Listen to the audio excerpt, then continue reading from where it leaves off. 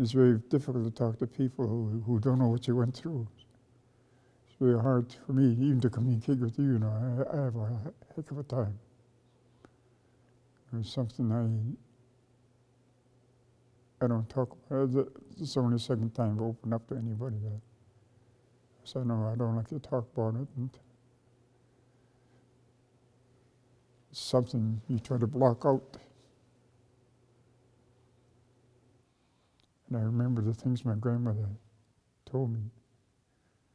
That I started following cultural ways again. You know, I've had 6 spotlights in my time, you know, and to me, it's a better cure than anything anybody comes up with. You know, it helps our people find strength, you know. When you come to this house, the white man's law is out there. It doesn't come in here. We do things according to our own law.